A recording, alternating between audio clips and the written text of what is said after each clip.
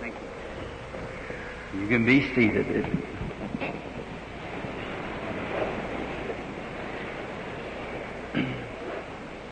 So glad to see this wonderful crowd of people out this afternoon. I think it's just about as many as we've had any night.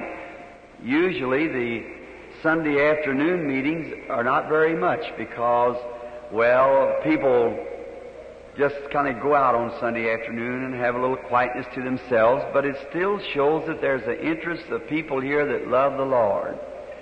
So I'm so happy for this. I was just talking to Brother Carville here, and we was talking about the fine music and singing that I was just enjoying as I come up and was speaking to my friend Brother Rasmussen and back behind the curtain. And now the meetings will continue on beginning Tuesday night.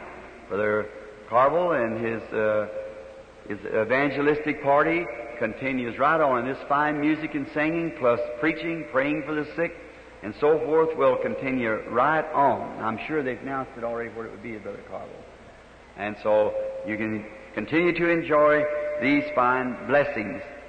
And just a while ago, before I got a letter from a little friend of mine from Anchorage, Alaska, and he almost beat his letter here. It's 15 minutes his letter was ahead of Brother Fandler. He's in here somewhere. Has been a very, very good friend of mine from Switzerland. And we can certainly remember his conversion and how the Lord called him out and what he was. And he was one time a pretty rough fella. And he thought it was kind of a hoax or a little make-believe. And he got somebody and put him in a prayer line that he knowed. And the Holy Spirit not only told the man who it was, but told him who the little fellow was that brought him. So that fixed him just right. And we've been great friends ever since. Ernie, where are you at? Would you just stand up or something, or raise up your hand or somewhere? He's in here somewhere, Ernie Fandler. He's just a little bit bashful. Yes, way up in, oh my, who can see you way up there? Brother Ernie and his lovely wife and two lovely little boys. I've been in their home when they were in Shawano, Wisconsin, and they're on their road back there again, coming down from Anchorage, Alaska. And he said he's going to try to get here, but how he drove that 2,000 miles of rock and road and mud, you ought to have seen his car, but trying to get here to enjoy the service. That's loyal, isn't it? That's really loyal. And now, tonight is to be the healing service again. And we're expecting Christ to do the exceeding abundant tonight. And this afternoon was given to an evangelistic service. And then so I could speak right away, and then we have time to go home and have your lunch and to be back again. I'm very busy this morning. The Lord has been dealing wonderfully with individuals that I have come in contact with this morning. We've showed visions and straightened out lives and so forth. He's wonderful. We all love Him, I'm sure. And if there happens to be someone here from Calgary, we've got all those invitations and so forth, and we're all appreciated, but I maybe be before winter sets in that I can get back to Calgary for a little meeting down there. Maybe like Wednesday through Sunday. They said they could get the Stampede grounds, but not after it gets too cold. It's not, I don't believe it's been heated in the wintertime. So maybe we can get back. I've got to come over to Idaho this autumn, and maybe from there I might drop up and spend that weekend with the people at Calgary. Has some fellowship down there. It certainly has appreciated all the fine cooperation with these ministers here with no more invitation than they got. Just Brother Freddie Softman, which I've learned to love, is a dear beloved brother. He come over here. Brother Fred's not a minister, but he loves the Lord with all of his heart. And I tell you, you couldn't find a finer man than Fred Softman. He's not in here now, and that's the reason I can say that. See? And He's just one fine man. I'm sorry. Billy will take you to the back of the room. Fred, Billy wants to see behind the curtain. I suppose I told him that, and I thought he went off the platform. I'm sorry. Your sins will find you out, won't they?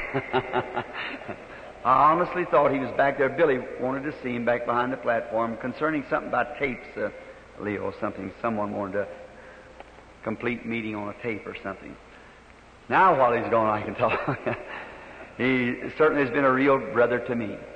And he come down, and the best he could do, get the ministers and tell them we were coming. The reason we tried to do this, if you have a sponsorship, well then, that certain denomination that sponsors it, the other denomination feels they have nothing to do into it. But if you just come, here's my motive. I'm planning on, God willing, making one great big push this next summer in the States, if God willing, in Canada. I'm ordering a tent that seats somewhere around 8,000 to 10,000 people, and we want to find out locations that we can put this tent up and not stay just for 4 or 5 days or a week. We want to stay 4 or 5 weeks, teach, so I can have the afternoons and so forth, and lay the foundation down real closely. And then sometimes when evil spirits gone out of a person, many times they don't know that. They don't know what to do. Or they don't, and some of them say, oh, I got sicker. Well, you're supposed to get sicker. They don't know that. When like a growth on the inside of you. Now, we're not dealing with that growth. The doctor deals with that when he cuts it out. But what we're dealing with is the life in that growth. That's the life. Now, for instance, like cancer. Cancer is one of our great killers. Well, now, cancer has a life. And it's another life besides your life. And it's a growing, spreading. The Bible calls it a devil. Cancer is called by the medical name, which comes from the word crab, with legs and spreading out. But in the real term, it's a devil, and a devil is a tormentor. And he's set in your body, comes from a little cell that has been bruised, or usually, and the little cell backslides and sometimes calls your life. That's a big word for a Baptist to say, a backslider, isn't it? But just the same, when a cell backslides, it'll interrupt every cell in your body if the devil can get into that little cell. Now, the devil cannot create, he cannot create one thing. He can only pervert what God has already created. See? Sin is righteousness perverted. See? Sin is nothing, the devil couldn't even create sin. He can just pervert righteousness. See? Because there's only one creator, that's God. And God alone can create. But the devil takes what God has created and perverts it. God created you to be sons and daughters of His. The devil gets into you and perverts you to his way. And that's what causes the trouble. Now, cancer, when this life has gone out of the cancer, it's dead. But the growth is still there unless there's a miracle performed. Well, that growth's hanging there. No life in it. It's dead. What would a piece of meat that big in your body and plain, southern way of speaking it, rotten in your body? Well, then your heart beats, and every time it beats, your blood goes through the heart and purifies the bloodstream, and it picks up the dead substance of this cancer body, and it'll set in a fever. You'll be sicker than ever. And that probably, you'll feel good for the first 72 hours. For about 72 hours, then a body corrupts. Like if you shot a deer today or an animal, you throw it on the scales and weighed it and told the boys, that deer weighs so-and-so. Be careful, in the morning it won't weigh that by many pounds. See? If someone dies, the undertaker removes false teeth or artificial eye or something, because when it shrinks, it'll pop out. But you just let that body lay there for a few days, then it gets bigger than it ever was.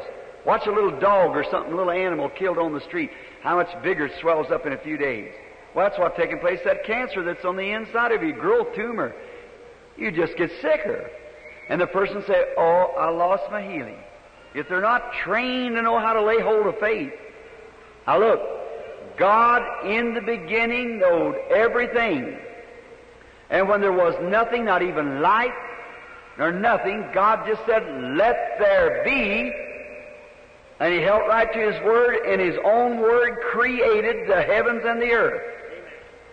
Just by a mental conception He had, He was going to have it, and He just said, "Let there be." And His own Word become creation. And the ground that you sit over today is nothing but the Word of God made manifest. Right. Anything that God speaks, it's absolutely got to produce it. Just can't keep from it. Look at Jesus when He come off the mountain. He was hungry and He looked on the bush for something to eat, and there was nothing there. He said, "No man eat from you, from here henceforth." Just went on. Never screamed over it. He just said, "No man eat from you." One of the apostles heard it. And when they passed by the next day, that tree was withered. See, He spoke His Word, and not one bit of doubt of what it was going to be that way, and the life went out of the tree. It has to. God said so. That's what I was speaking on last night in Abraham. When the Word is spoken by God, just lay hold on it, and it'll create just exactly what it says it'll do. But you can't do it in doubting and jumping and up and down. You've just got to hold on to it. Stay with it. God will make it manifest. And I think if we had about a month to stay in a city of this size, and let all the ministers and so forth in the cooperation, everybody, all churches, I believe, and have prayer meetings and let people come and hear the instructions for 2 or 3 services before they're even prayed for. Then when they come to the platform, they're ready to receive their healing. And I believe we could have a real revival right here in this city. Because I see just coming in here, just blast right in and blast out, and to see, to tell how the Holy Spirit is taking a hold right here now, it would mean something. So this meeting will, as I say, continue on with our brother Carville here after we're gone. I pray that it'll be one of the greatest meetings he's ever had, because he's been such a real wonderful brother to cooperate and do everything he can to help the meeting along. Now let us pray. Blessed Lord, as we come into Thy divine presence this afternoon with joy in our hearts, because we are fully persuaded that Jesus Christ is God's Son, and that He raised Him up from the dead according to the Scriptures, and has vindicated His everlasting life in our presence this week. We have seen Him in His great master work, alive, just the same as He was before the generations back of 2,000 years ago. Oh, how our hearts rejoice to know that the Bible is the truth, and God still loves His people, and He has visited us in this last days to call from the Gentiles, the unworthy ones, a church, a people for His name's sake. And I pray, Father, that this day that You will, in this hour that's coming up in this preaching service, that You will just anoint us in such a wonderful way that our hearts will be moved deeper and more grounded in Your love and faith than we ever was. And may each of us, as we leave this exhibition grounds this afternoon, have a better determination in our heart to serve You than ever before in our lives. It's getting late. The Son of Man will arrive one of these days. And we must work while we have light to work in.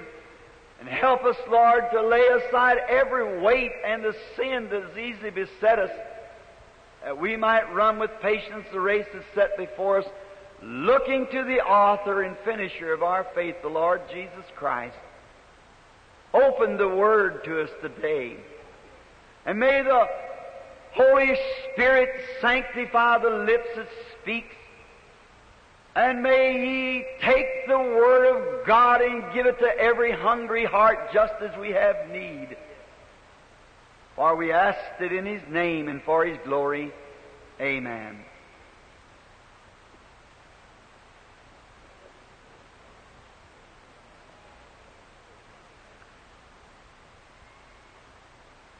There was a little slogan some time ago out, "It's later than you think."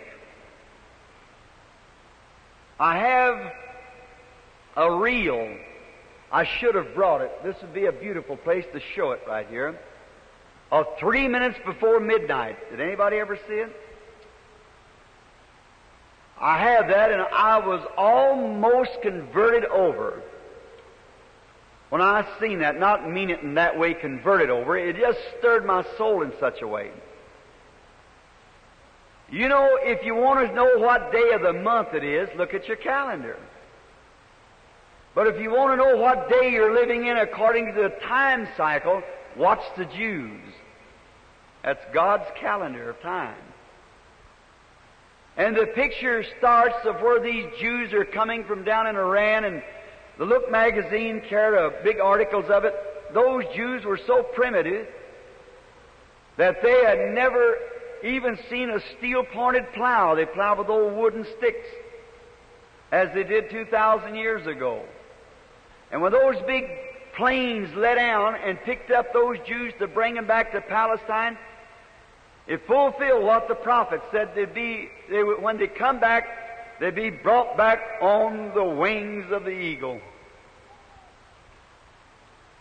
And when they was unloading them there from the ships and from different parts of the world, from the east and west and north and south, as they were coming, they were packing their old ones on their back, their elderly mothers and grandmothers and fathers.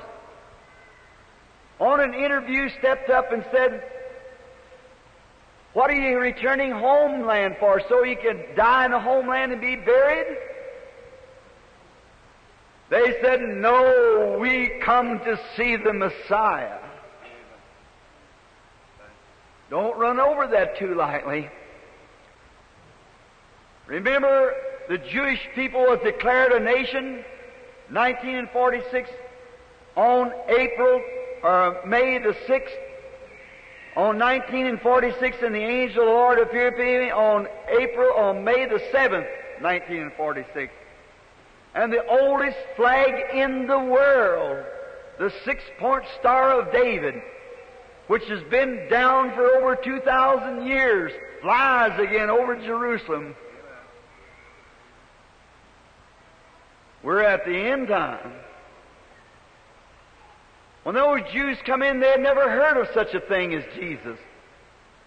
And many of you Norwegian and Swedish people here, the Philadelphian Church of Stockholm, Sweden, sent down thousands of Bibles, New Testaments, to these little Jews. And the Jews, as they would read this Bible, they said to the ones standing by, "If this be the Messiah, Jesus is the Messiah, let us see Him do the sign of the prophet, and we'll believe Him." The Jews seek signs, the Greeks wisdom. What a beautiful setup for the ministry the Lord has given me. I was in 200 miles of Palestine recently, and I had my ticket to go on over. I thought, this is the hour. and the Holy Spirit called me from a plane at Cairo, Egypt. I went out behind a place and prayed, and He said, "Don't go now." I'd love to see the day when we get in there and take all those thousands of Jews and say, "Now, is it true that if he performs the sign of the prophet, the resurrection, you will accept him?" Go look yourself out some man then and bring them in here. Let's see if he's the Messiah, the same yesterday, today, and forever. And when the Lord would do as He's doing here, I expect to see tens of thousands of Jews come to Christ at one time. And when God turns to the Jew, the Gentile day is finished. That's correct. We're at the end time. When those Jews get the Holy Spirit, they'll revive the world again, because they're real on missionaries. And God promised that they still got 3.5 years left yet. And I believe we're at that time.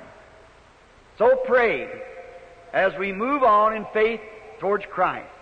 The reading of the Word this afternoon, reason I was kind of talking a little, the people kept coming in the doors and getting their seats. I was waiting till they get settled. Psalms 163. O God, Thou art my God.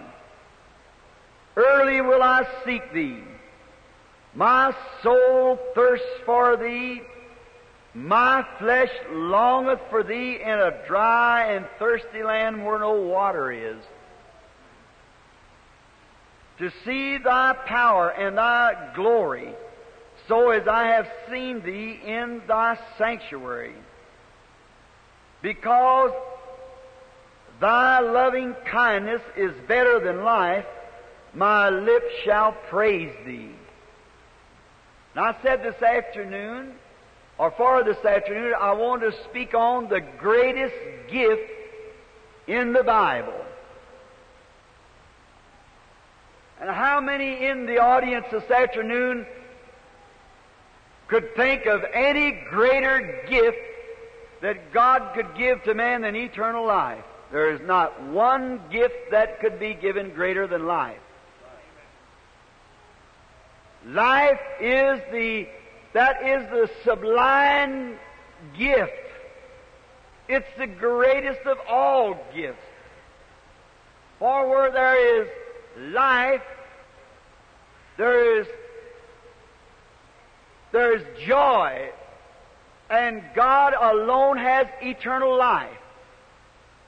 And when we take the setting of the Scriptures this afternoon, David, the prophet, and the beloved psalmist, how he loved to sing, the inspiration come upon him, and he would write the hymns. And I've often thought, Jesus, when He was here on earth, He referred to David. Did not David say in the Psalms? Well, then the Psalms is also prophetic. And I wonder what it will be when He comes. If this great, marvelous song that we sang today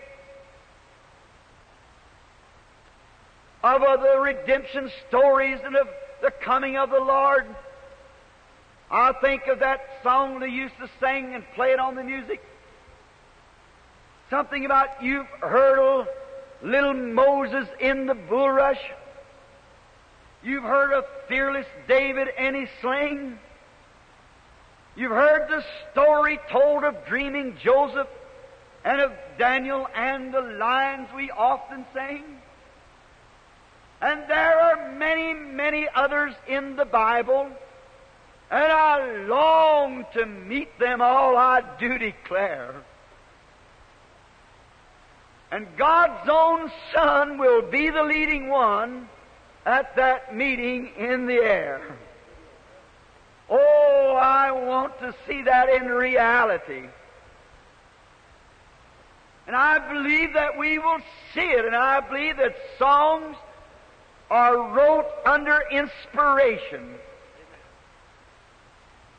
And David here being a wanderer in the woods, and he looked at God through nature. You can only see God. My first Bible was nature. How oft have I watched the great birds of the air and the sunsets. Here not long ago I was up in the mountains. And I was elk hunting. And it was in the early fall, and the snow hadn't come deep enough to run the elk herd down. Now I perhaps was 40, 50 miles from a living soul. Just alone. We used to sing a song, there's times I'd like to be all alone with Christ my Lord. I can tell Him all my troubles all alone. And it's good for man to get out alone. Way up in the mountain, not so much to kill the animal, but just to be alone. And the storms up there come in the fall, and it'll rain a while, snow a while, and the sun will shine. Kind of a changing weather that high in the mountain. And I'd left my pack horse way down the mountain and went to the timberline. I was walking along there, thinking, watching for the elk tracks and signs, and all at once I heard a roar, and I looked. There's a black cloud coming, and I knew then it was coming a storm. I dropped down a little further in the timber, and I run into a blowdown. So I just got behind some trees until the storm was past. And when the great winds twisted and the trees moaned and groaned under it, I began to think, what's them trees moaning and groaning and frolicking about? God sends the wind for some purpose, and it only pulls the roots loose so it can have room to dig deeper. That's the way God does with the revival in His church. He just shakes us about to loosen us up so we can grow deeper, get a better hold. So shaking and moving of the Spirit loosens us up. And while I was amazed as I was watching even the little flower, thinking of how it died in the winter, and it would probably be 70 below zero there. The little bulb was gone, the flower was gone, the little black seed fell out of it, it perished, and the pulp was gone. But somewhere in that soil laid a germ of life that all the scientists in the world could never find it. But just as soon as that warm spring sun began to beat on that ground, that little flower stuck its head up and praised the Lord. And if God made a way for a flower to live again, how much more has He made a way for a man to live again? I was thinking while I was standing there of an old Methodist preacher friend of mine. We were having fellowship around a little dish of ice cream one day at Henryville, Indiana, and the little agriculture program was on from Louisville, Kentucky. And the 4-H club had invented a machine that would put out a grain of corn just as perfect as one you could grow in the field. And you could take a handful out of the sack grown in the field, handful out of the sack that the machine made, and mix them up. You could never tell them apart again. One would make the same cornflake as the other, the same cornbread the other, same amount of calcium, moisture, the heart in the right place in the center of it, the skin on the outside. Then this speaker goes on to say The only way that you would ever be able to tell them is to bury them. And the one the machine made would rot and never be no more. But the one that God growed in the field had a germ of life in it. It lived again.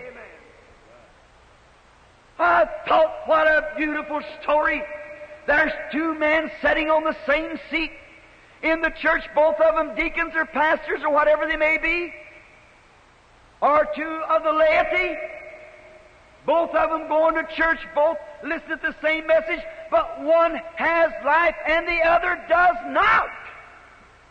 It takes the hand of God to do something for man. If you're born again, got the Spirit of God in you, you've got to live again. No matter how good you are, how religious you are, if that Spirit of life is not in you, you'll perish. And there's only one eternal life, and God has that. And as I watched, in my amazement, standing there, my gun sitting against the tree, I looked over, I heard a little old pine squirrel. I think you have him up here in Canada. Little bitty feller, just like the Irishman's owl, all fuss and feathers. Oh, what a noise he was making. Like he was going to run everything out of the woods. Chatter, chatter, chatter, chatter. I thought, well, maybe I excited you, little fellow. And I looked out across the way, and the sun was coming out from behind the great crevice in the mountain and was shining against where the evergreens had caught the water, and the cool breeze behind it that high had froze it. It was icicles, and it formed a rainbow across the valley. Then I said, oh God, here you are. You're in the rainbow.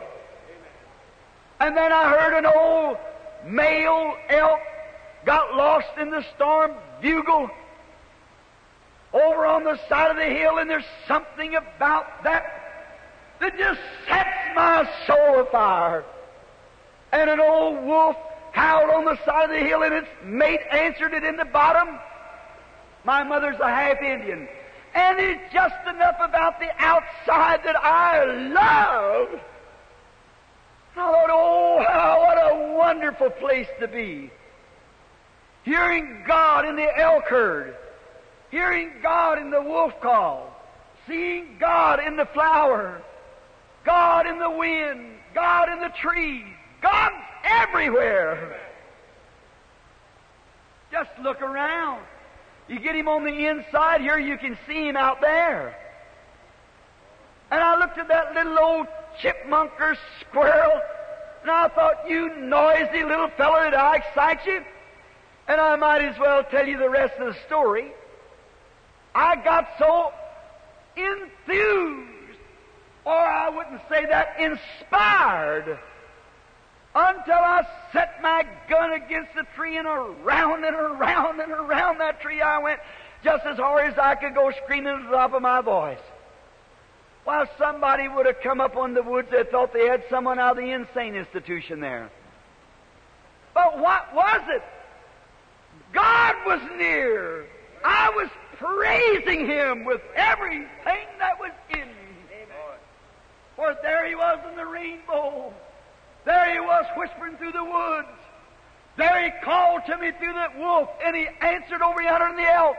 Why, you could not hold your peace in a place like that. So I was more noisy than the squirrel was. I didn't care. I was worshiping the Lord. Way back up in the very tip of the Rocky Mountains. And as I stood there, that little feller got louder and louder, just a jumping up and down. I thought, oh, I didn't want to excite you, little fella. And I kept watching him cocking his little head sideways and looking down like that. I thought maybe he's not looking at me. And while the storm was going on, the storm had forced the big eagle down to this blowdown. And that's what he was afraid of, was that eagle.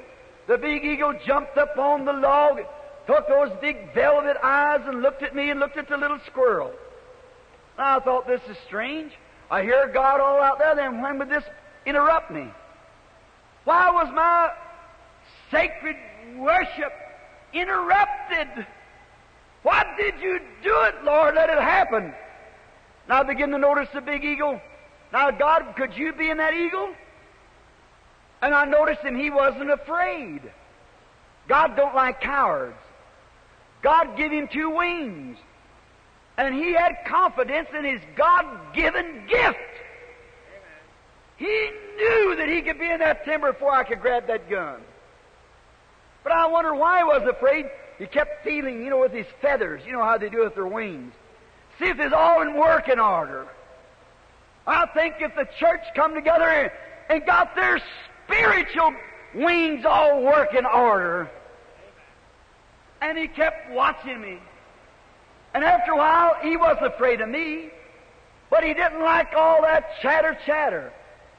So he made one big jump, and he flopped his wings about 2 or 3 times. He was beyond the timber. And then it come to pass that I seen what God was trying to show me. This great big mammoth master of the sky, he just spread forth his big wings like that. He never flopped one more time. He just knowed how to set his wings in those wind waves. And he just lifted up, until he became just a little spot.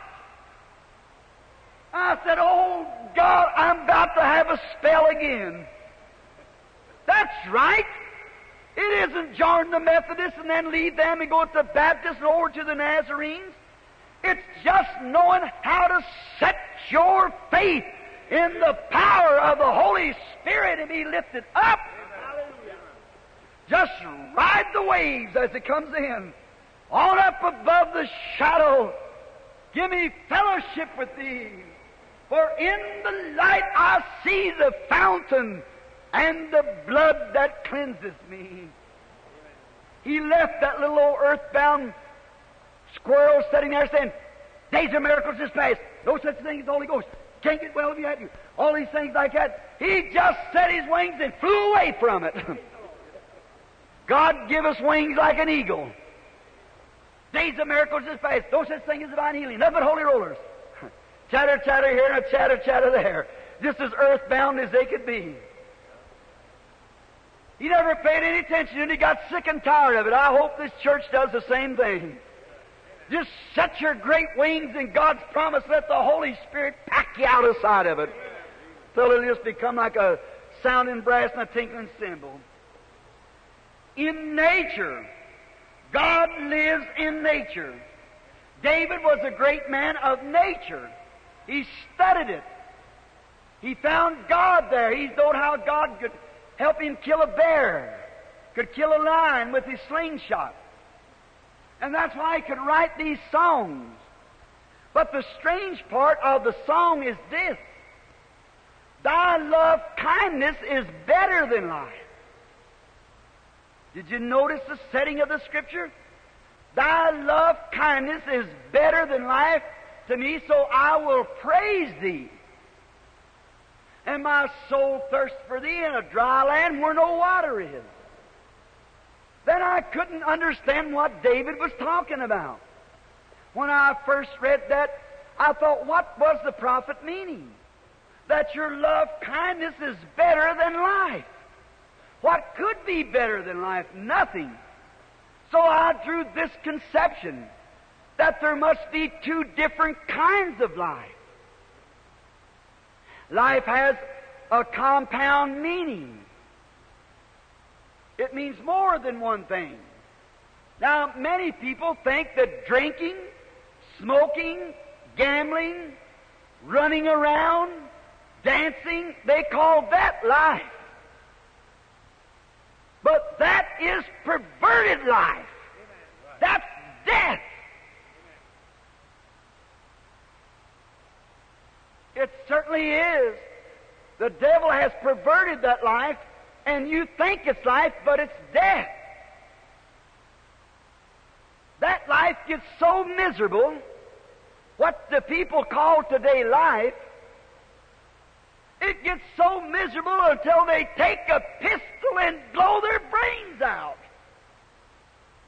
That couldn't be life. What God was speaking of. Many young ladies think if they can get down in town, get enough money to buy some kind of little old sexy-looking clothes, to walk down the street with all prettied up, and the boys will whistle the wolf whistle at her, with a cake of chewing gum in her mouth, and she said, "This is life." Sister, you're wrong. It's death. Amen. The Bible said the woman that liveth in pleasure is dead while she is alive. Amen. And the man thinks that because he got a raise in his wages and he can buy a better car, wear a little better suit, boy, I'm living now. If you haven't got Christ, you're dead. Amen.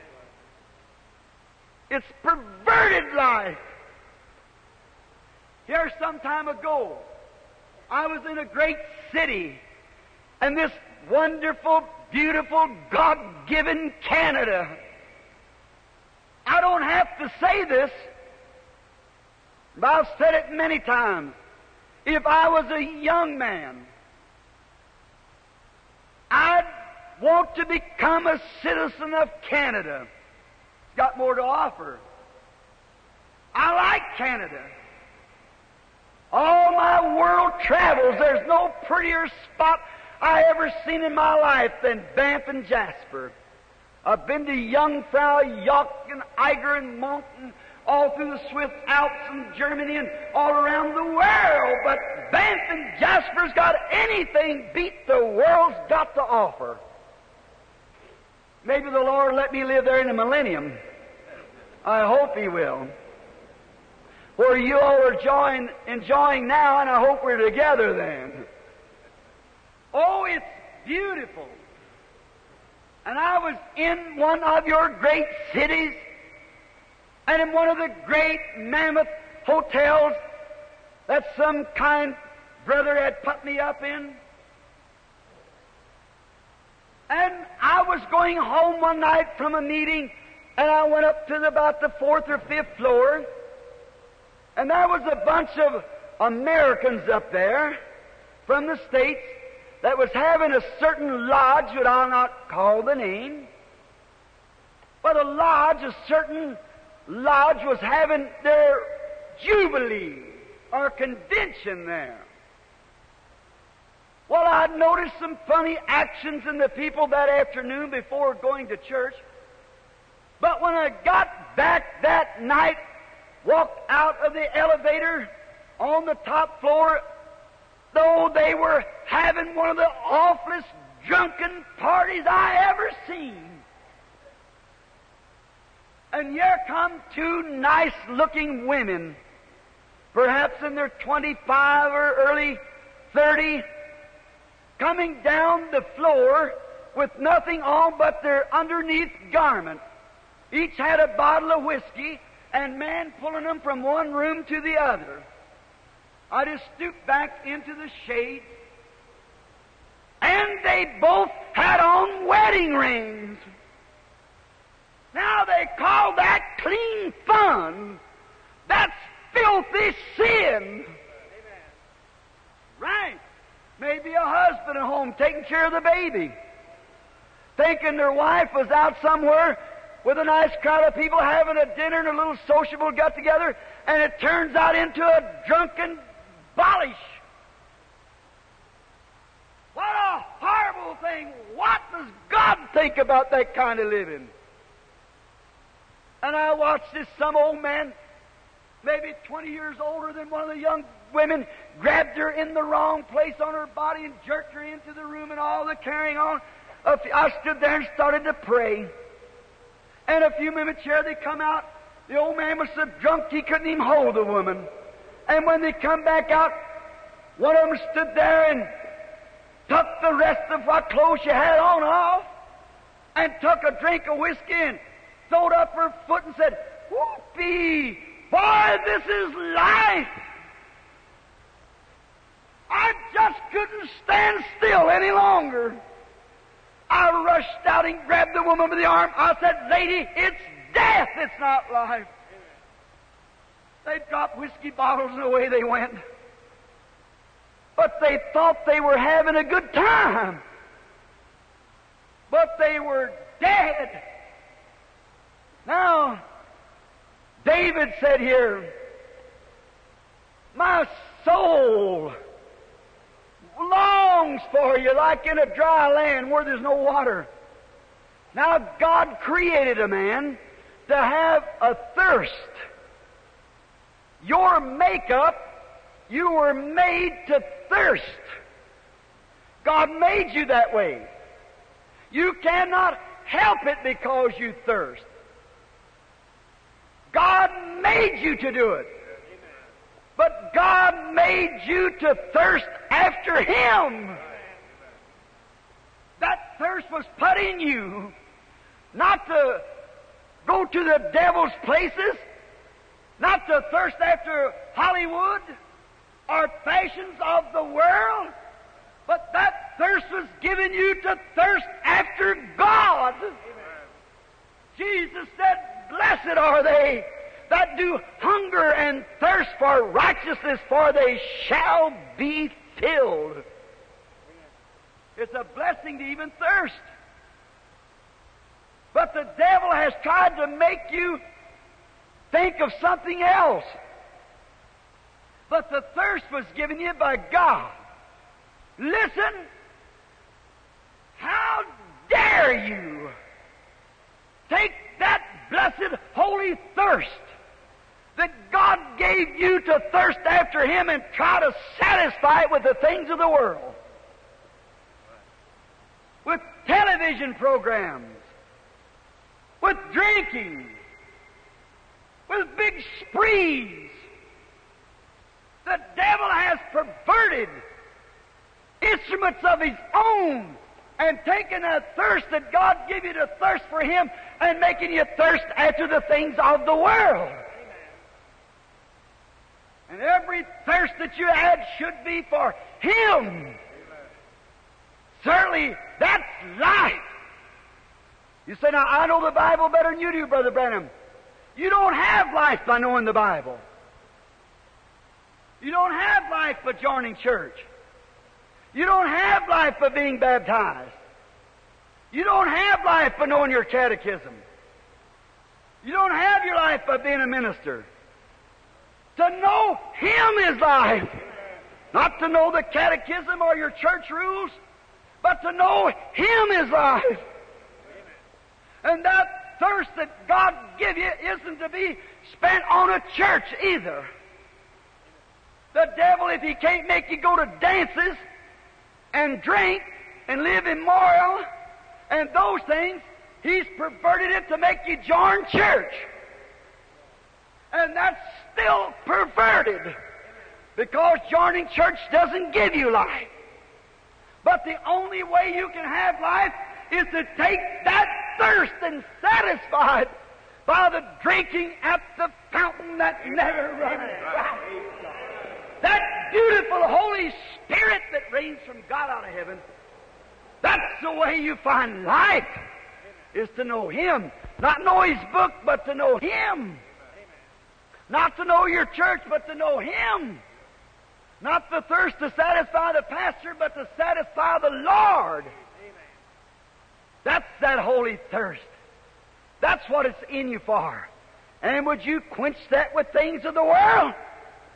It's death. It's perverted.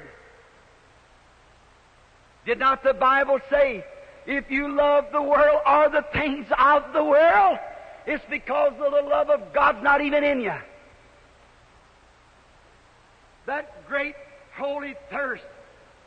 You can't satisfy it by joining the church. There's no satisfaction in joining the church. You're trying to sear your conscience and fill your heart with lust. Come out in the open, confess your sins, and thirst for God's righteousness. Because thy love kindness is better to me than life, my lips shall praise thee. Think of it. David also wrote in, I believe, the 47th Psalm, being a woodsman, he said, as the hart thirsts for the water brook, my soul thirsts after thee, O God. As the hart, the deer, panteth for the water brook, my soul thirsts after thee.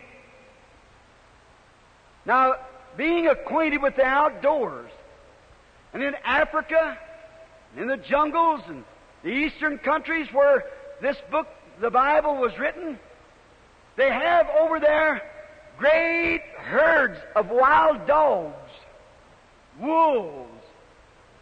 And David was acquainted with these animals.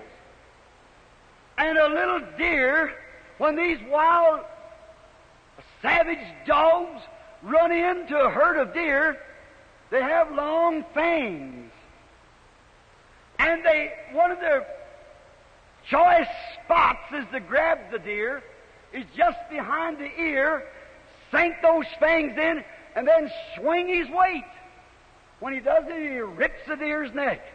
That's all of it. The deer goes right down. And if the deer, he cannot catch him in the jugular vein here, as we call it, he's got another choice place. He grabs him right in the flank. And he'll grab it with his teeth like that. And when he swings his weight, he throws the deer off his feet. And the dogs cover that deer and rip him to pieces just in a moment. Now, many times, the deer, when the dog grabs him in the side or up here, if he gets too tight or hold, well, he'll sometimes, the swinging of the deer will make the chunk of meat pull out. Then the animal has the meat in its mouth, and if there's no other dog standing to cut it off, it can sometime escape. But it's bleeding. The blood's pouring from the little feller. Now, if any hunter here knows anything about hunting, if a deer can get to water, he can live. If that deer can't get to water, he's dead. And David knew that. And he said, as the hart panteth for the water brook, my soul thirsts after thee. Could you imagine? The hounds has just grabbed and pulled a big chunk out of his side. His blood life is running out. The little deer stands sniffing for water. The hounds are just behind him. He's got to find water or he'll die. David said, that's the way my soul thirsts for thee. Oh, I must have you, Lord, or I'll perish. If you only knew, sinner friend, that the hounds of hell is right behind you, crippled and wounded by sin, and you've got to find Christ or perish. When that sort of a desire gets into a man's heart, he'll find Christ. When you get in that shape, as the hart panteth for the water brook, I must have it. I'm wounded. If I don't have it, I'm gone.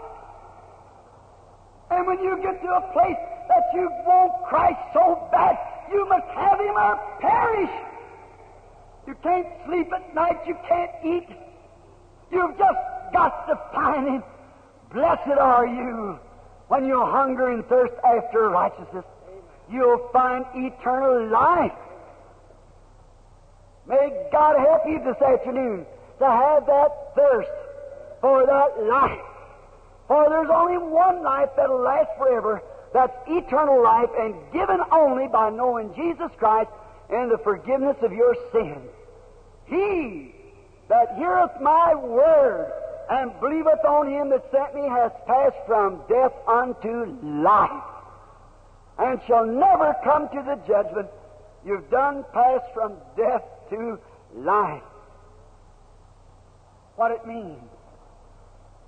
Some years ago I was talking to an Indian guide that had got lost on the desert. His name was Tim Coy, very well-known guide. And he got lost out on the desert in the Arizonas, and he couldn't find his way back. And his horse, if you've ever lost, I've been lost, the nose becomes raw, it bleeds where the sand boiling up. Your tongue becomes so thick you can't speak.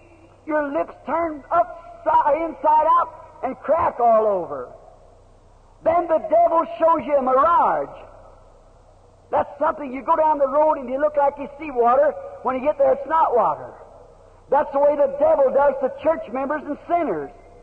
He tries to show you something pleasant, and many times the tourists that wander off the road and get into the desert to pick some flowers, then all of it looks alike and they can't find their way back. And before they die, they see those mirages, and they run to it, jump into it, and thinking they're throwing water on them.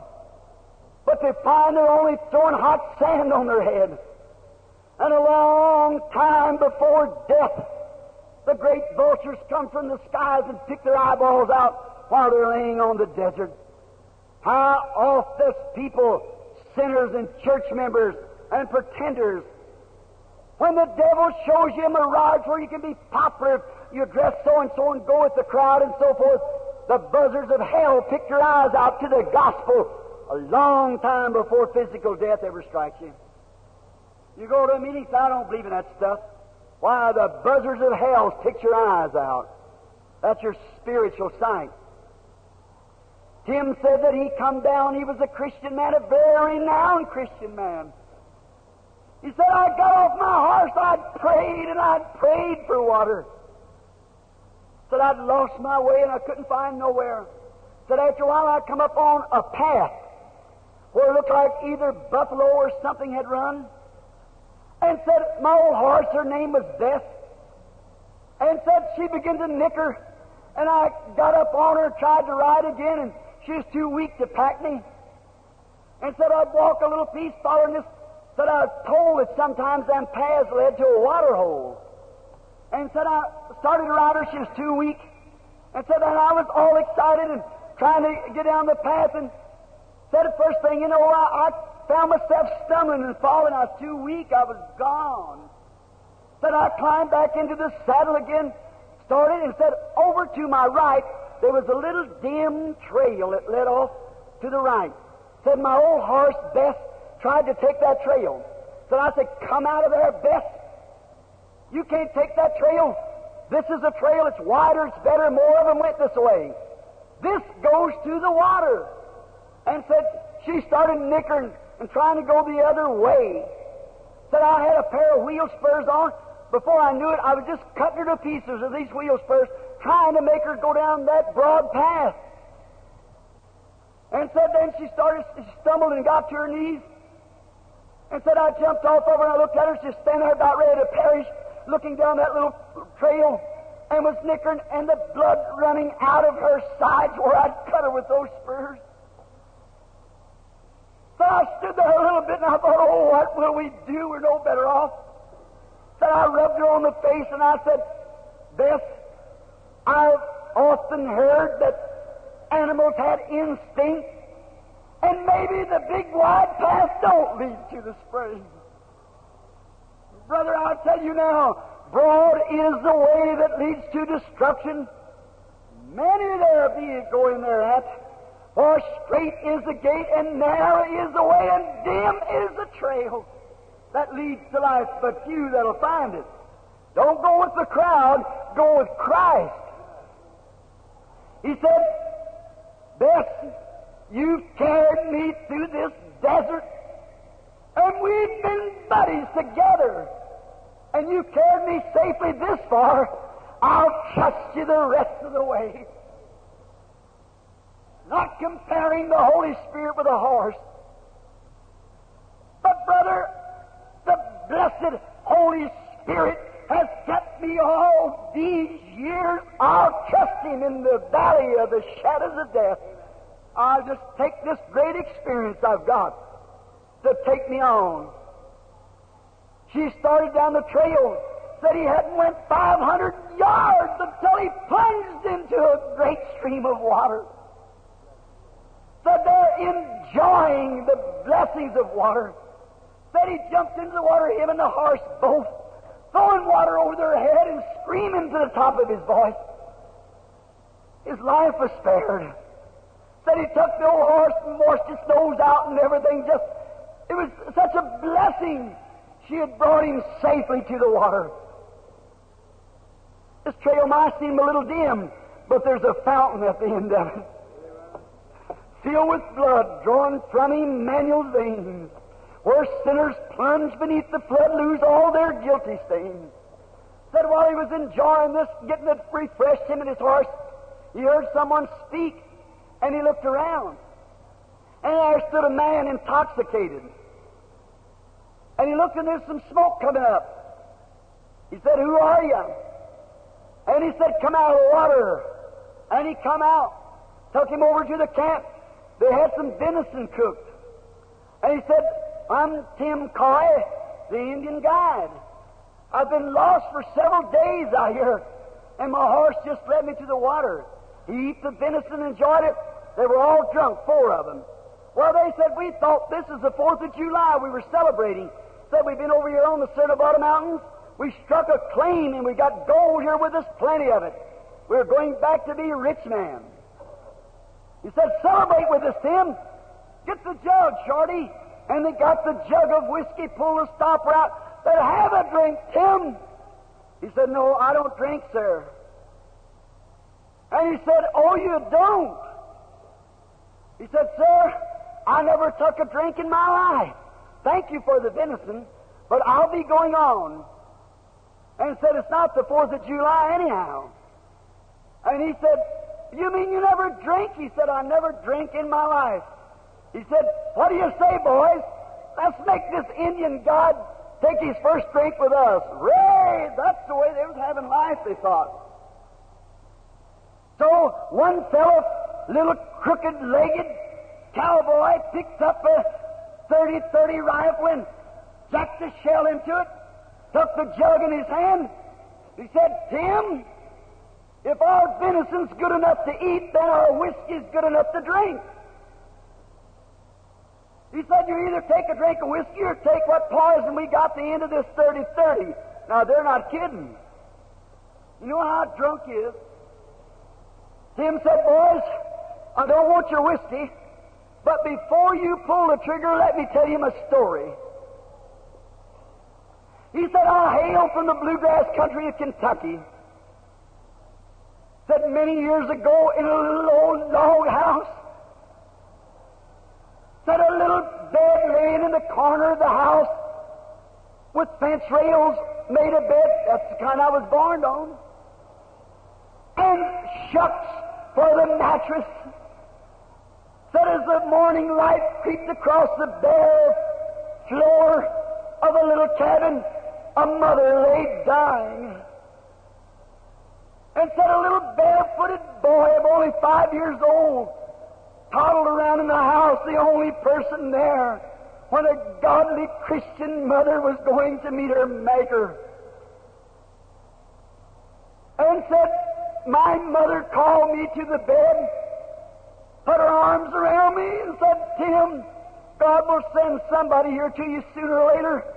Mother's going home. And I want you to promise me something, Tim. Your father died with his boots on. He died a drunkard. And that's the reason we've been in poverty. But promise me, Tim, as your mother, that you'll never take a drink as long as you live." And he said, when the breath left her body, and I pulled my little baby hands from her clenched hands, said, "Sirs, from that time to this, I've never tasted whiskey, but I have served the Lord with a pure heart. So now if you want to shoot, just go ahead." And about that time a pistol roared, And when it did, the jug in the hand of the man bursted. Out of the canyon just behind stepped the little feller, well scarred and beaten, tears running down his cheeks, both guns sticking out. He said, "You don't know me, Tim, but I know you." Said, "None of you know me." Said, "There's a price on my head. I'm an outlaw." Said, "I followed you all the way from the Sierra Nevada range and watched you here with that gold. And I thought when you got drunk enough, instead of putting a bullet in you, I'd just go down and knock you everywhere in the head and take the gold. I was waiting till you passed out drunk. But Tim, I also come from the bluegrass country, Kentucky. Said, I promised the dying mother the same thing, but I'm sorry I broke the vow. But said, I'm sure she heard my pistol as it echoed through the big canyons of heaven. I signed the pledge. From this hour, I'll never take a drink, Tim." And with the group of outlaws and the prospectors together, Tim led them to the fountain of life. Brother, man that's ever meant anything has accepted that fountain of life. While we bow our heads just a moment, sinner friend, you might have made promises too. You might think you're living good, but the wages of sin is death. But the gift of God is eternal life through knowing Jesus Christ as your personal Savior. Before we pray, I wonder in this great audience of massive people in here this afternoon, if you sinners will just lift up your hands to God and say, "God, by this I promise my mother, my daddy, my sister, my wife, someday I meet them in glory. I want to raise my hand while you put my name on the book of life in heaven. And I'll do it by lifting my hand. I want to drink from that fountain of life." God bless you, sir. God bless you, sister. God bless you, sister, back there. Any other on the main floor here? God bless you over there, sir. I'll raise my hand. I want to come to the fountain. There is a fountain filled with blood. Drawn from Emmanuel's veins, and sinners plunge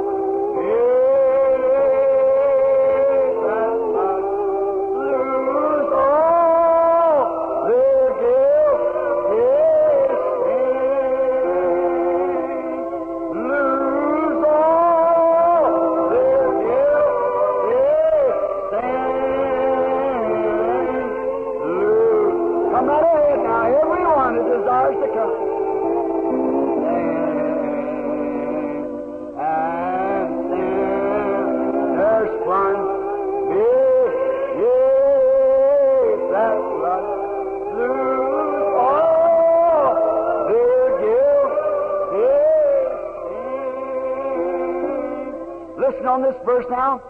The dying thief rejoiced to see that fountain in his day, and there may I go by as he wash all my sins away, wash all my sins away, wash all my sins away, and there may I go out as he wash all my sins away. You believe I'm not mistaken But aren't you associated with that prayer card? You got it 10 years ago here. Actually, you never got it. Your wife got it. I never seen you or the prayer card.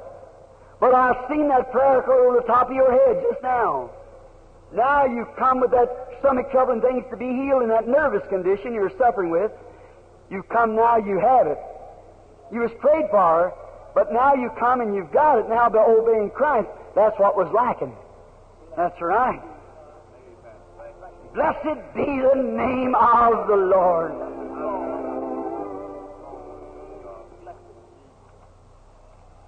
Why couldn't I bring that prayer card last night? Because it wasn't right. There's a prayer card 10 years ago this week. I was here, not knowing it. On the 7th day of August, 1947, this prayer card was given right here in this room, and was kept until a few nights ago. And now the owner of it presented it in the prayer line the other night to some of the ushers or somebody. It come back to Billy Paul. Billy Paul gave it to me, and as I come here, never knowed the man, never seen him in life, there was that prayer card hanging right there. All right, brother, you got what you asked for now. Christ is your Savior. When you accepted Him as Savior, He healed you also. There you are. Your nervous condition causing stomach trouble and heartburns and sour in your mouth. That's right. It's all over now. You're going to be well. If that ain't grace, amen. Give us a chord, Amazing Grace, everybody. How many knows that great song? I want the ministers to come here and stand with these sinner friends.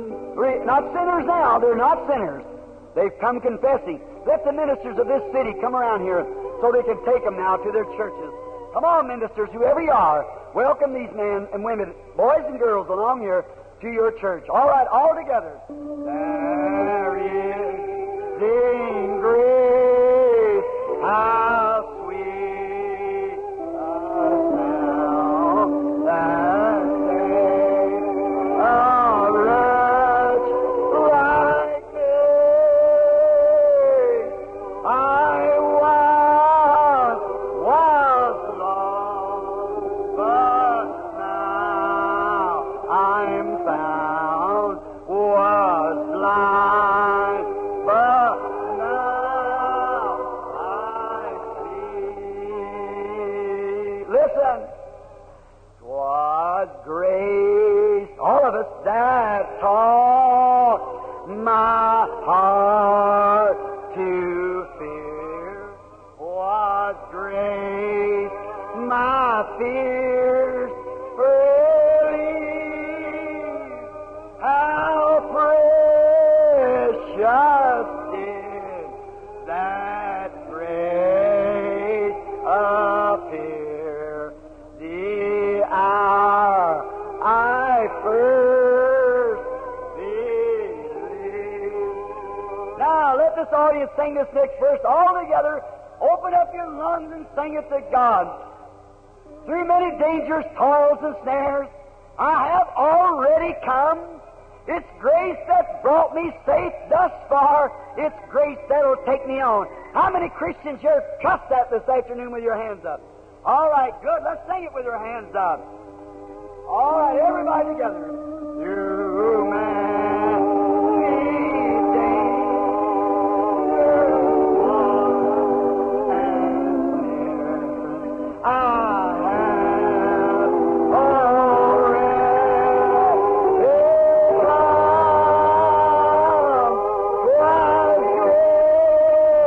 grace that brought me safe thus far, and grace will take me on.